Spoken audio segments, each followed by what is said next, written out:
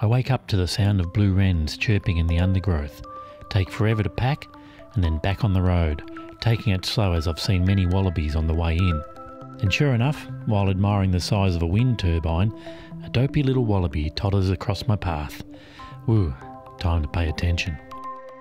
I get into Portland and pull up by the foreshore for breakfast. I drop into a bookshop offering 2-for-1 Western novels. I met a guy called Frank, who told me that in '76 he rode a Melbourne Star bike from Portland to Perth, starting with 45 kilos. He said that by the time he was halfway through the trip, he'd ditched half that gear.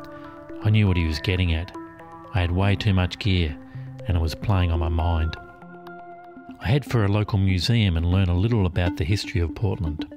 It was the first permanent settlement in Victoria in 1834.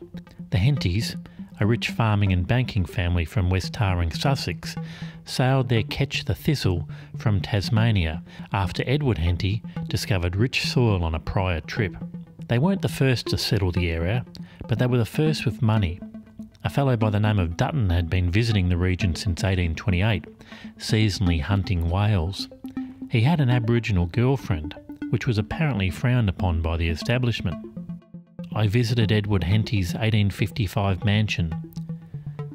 It had seen better days.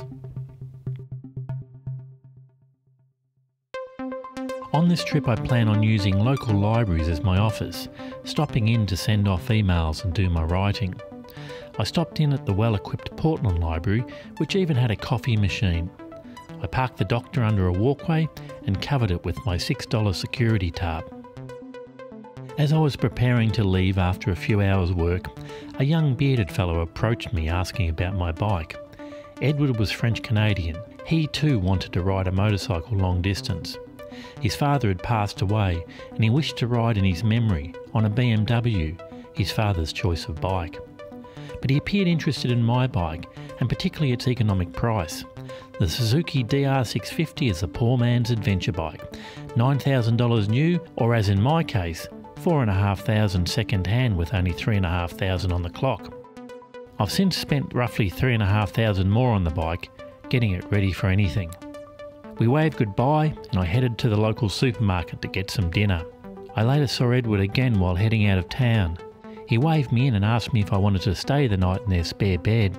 I took up the offer and enjoyed the first shower of the trip. Edward shared a house with Beau, an older gentleman who also had a penchant for bikes and BMWs. One of the great joys of travelling are these chance encounters, these moments of trust and abandon, where strangers become friends, and everyone is richer for the experience.